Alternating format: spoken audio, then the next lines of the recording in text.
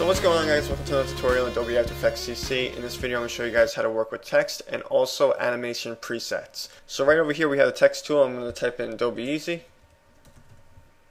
Now if you want, you can make more adjustments to the text. Right over here we have the character panel open. If you don't have that open, you just go to Window and you can select Character. If you need the Effects and Presets panel open, you'll go to Window also and select Effects and Presets. Right over here we could decrease or increase the size of the text.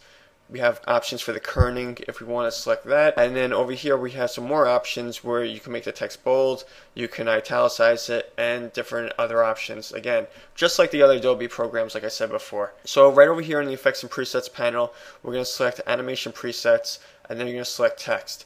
There are a lot of options here. There's no question about it. Every time Adobe updates the software, they make a lot of improvements, including a lot of these text animation presets. So let's select one. I'm going to select 3D text and then just randomly select some to show you guys what they can do. And if I scrub on the timeline, you see it's that simple to animate text in After Effects. We'll select another one.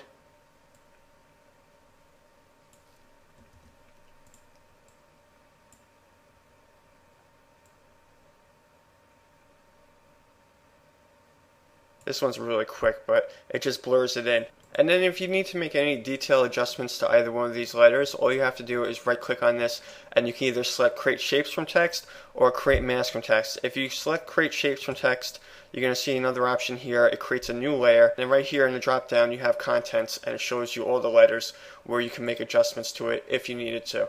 But if you don't and you just want to use the letters like this, all you have to do is have a text layer, and then you can start adding effects to it. This is pretty simple stuff, and there are a lot of different effects. There are so many over here that you can select from. So that's pretty much it. I hope you guys enjoyed this video. If you liked it, give it a thumbs up, and I'll see you guys in the next tutorial. Cheers.